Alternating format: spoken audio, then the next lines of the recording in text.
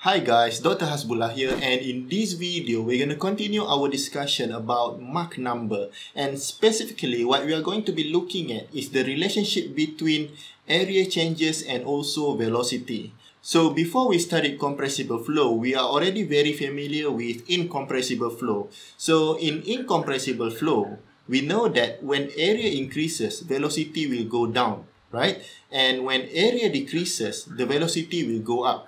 In this video, it's going to be quite interesting because at supersonic flow, which is Mach number greater than 1, you're going to see that when the area increase, velocity will also increase, and when the area decrease, velocity will also decrease. Okay, so we are already very familiar with this equation, which is m dot equal to rho times velocity times area. Okay, meaning that in steady flow, rho 1 times V1 times A1 equal to rho 2 times V2 times A2. And for incompressible flow, the density at point 1 will be similar with velocity at point 2, so I can cancel this out. And what's left is V1 A1 equal to V2 A2. So this is for incompressible flow.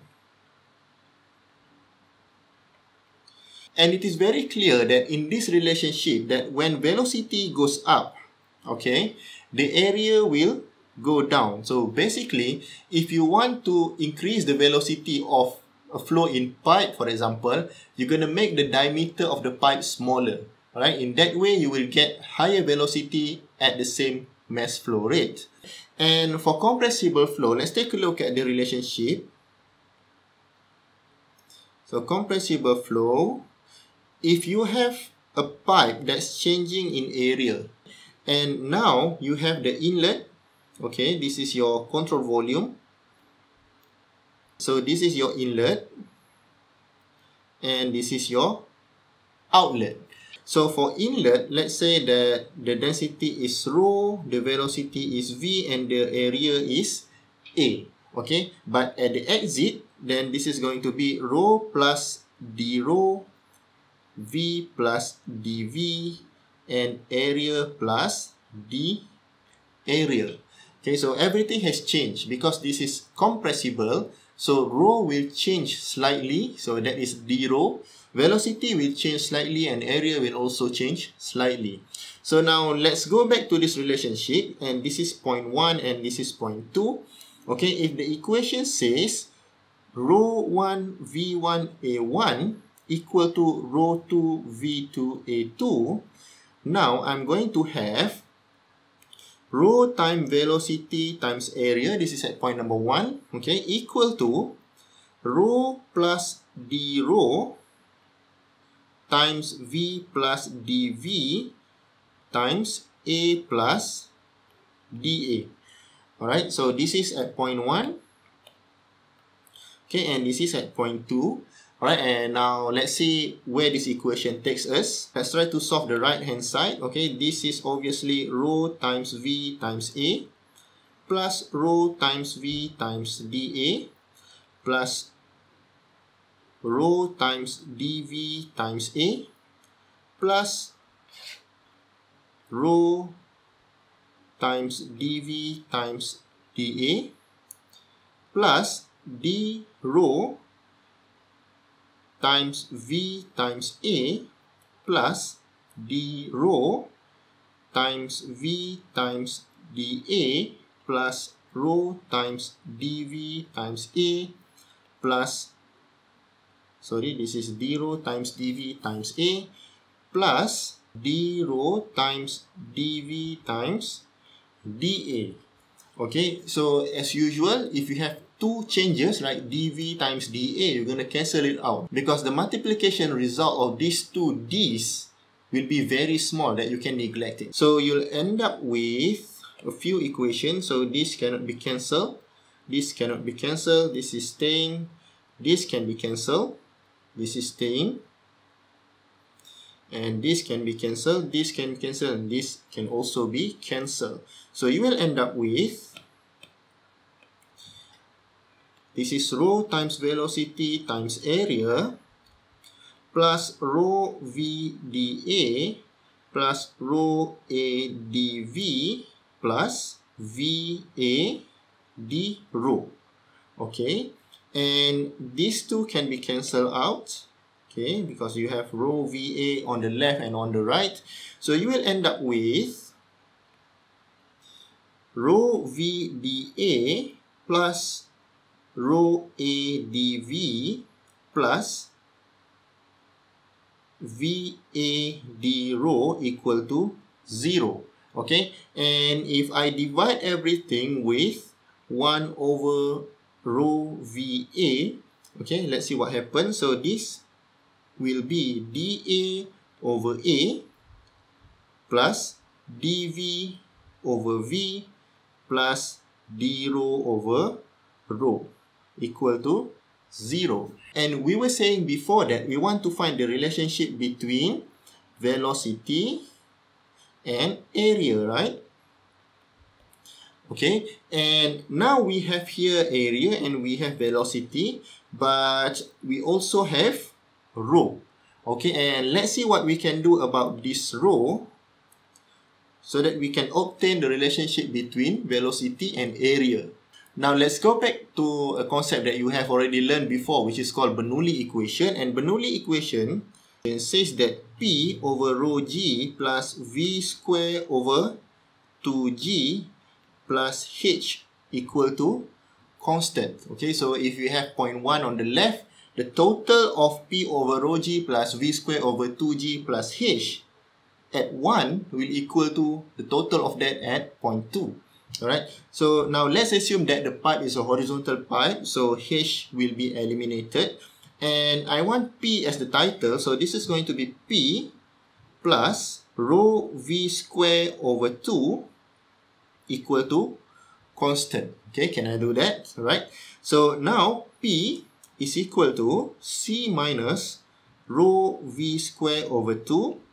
Right, let's carry on. And I want here, what I want here is dP over dV.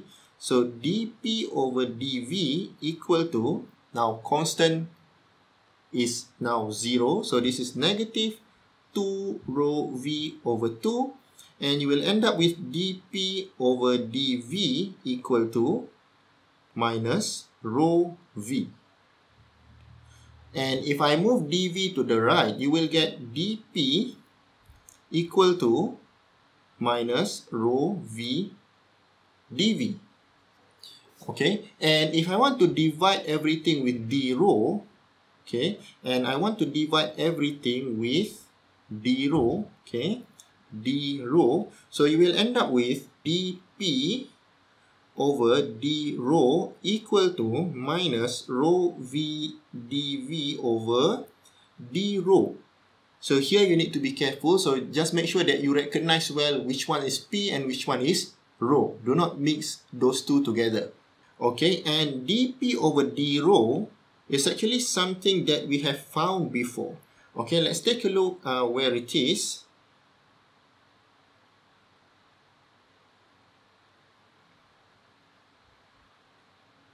Okay, and if you remember this, okay, C is actually square root of dP over d rho. Okay, so dP over d rho itself is actually C square. And what is C? C is the speed of sound. Alright, let's write it there. So this will be C square equal to minus rho over d rho times V dV. Okay, and we are also looking for the replacement of d rho over rho. Okay, and this is a suitable replacement to put here. Okay, so now we are looking for d rho over rho. So d rho, let's do this in black. Okay, so d rho over rho is equal to minus V dV over C square. Okay, and this is quite an important relationship, and I'm just going to write this equation again here at the bottom. So dA over A plus dV over V plus d rho over rho equal to 0. And now I want to replace d rho over rho with this equation, right? And you will end up with dA over A plus dV over V minus V dV over C square equal to 0. Okay, and what I want to do now is to have this equation and multiply this with V over V. Okay, you'll see later why. And this means I will end up with dA over A plus dV over V minus V square over C square dV over V. This is equal to 0. And the reason why I wanted to have here V over V is so that I can get V square over C square here. And if you remember, Mach number is equal to velocity divided by speed of sound. So this is clearly m square, right? So this is clearly m square. And if I take A to the right and V to the left, I will end up with dV over V m square minus 1 equal to dA over A. Okay, and this is the important equation that we were looking for. Okay, and in discussing compressible flow, this relationship is very important. This relationship shows how area change with velocity, or how velocity change with area. And now let's take a minute to understand what this equation tells you. Okay, let's have two cases, right? So this is, on the left is Mach number less than 1. This is Mach number greater than 1. Okay, so obviously this is subsonic flow. And this is clearly supersonic flow. Okay, and when Mach number is less than 1, okay, and you plug it here, okay, and you plug it here, right? Now, let's see. When Mach number is less than 1, you will have minus dV over V times something, right, equal to dA over A.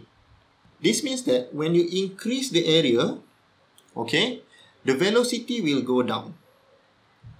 Okay, typical, right? This is normal. So when you reduce the area, velocity will go up. This is quite normal, okay? We see this every day, okay? That is why we pinch the hose, right? So that we can water the plant further away.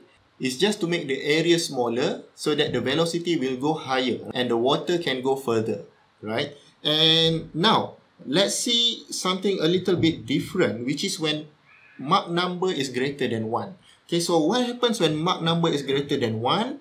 Okay, so this here, this term will be positive, alright? So dV over V multiply with whatever number it is equal to dA over A. Alright, and because both left and right hand side is positive, right? When area increase, right, the velocity will also increase. Now, if you think about it, this is quite counterintuitive, right? So when you have a diverging duct, right, you expect the velocity to be slower at the end, right? But if the Mach number is greater than 1, if the flow is supersonic, right, and you have the duct that is going larger and larger, the velocity will actually increase. Okay, now this I think is quite interesting and it is quite counterintuitive. And similarly, if the area goes down, the velocity will also goes down. Okay, and what is the implication of this? Now, let's say you want to increase the velocity from subsonic to supersonic. Okay, what do? Alright, so when the flow is subsonic, you know that to increase the velocity, you have to reduce the area. Okay, so what you do is you reduce the area. Okay, you reduce the area. If you keep reducing the area, the velocity will continue to increase, right? Until Mach number equal to 1. Okay, and then to increase the Mach number further, let's say to increase it to Mach number 2, then this follows this relationship. Okay, you cannot continue to reduce the size of the pipe because the velocity will go down now, right? Because the flow is now supersonic. So what you do is, after the Mach number reaches 1 here, okay, you increase the flow area. Okay, and in here you will have Mach number greater than 1. Okay, so the flow is moving from left to right. Here is obviously Mach number less than 1. Okay, And at the transition region, okay, in here, okay, at this region, okay, at this region, the area change is actually 0, isn't it? Okay, because the area doesn't change anymore. Okay, it goes from smallest to higher value of area. So the transition is actually meaning that area change is 0. So dA here is 0. Okay, now let's take a look at this equation. What happens if dA equal to 0? Okay, you will end up with Mach number square minus 1 equal to 0. So Mach number is actually 1. Okay, that is why Mach number will only equal to 1 at the throat region. Okay, this is what you call throat area. Throat area. Okay, so supersonic flow can only occur when you have throat. Okay, so the flow goes smaller and it goes bigger. And this is the reason why supersonic flight, okay, the nozzle at the back of the flight is diverging, right? It's not converging. Okay, it has to diverge because the velocity will continue to increase when the flow area is increasing. Okay, so this is a new concept for you, and I think this is all for today. Thank you very much, and I'll talk to you soon. Bye.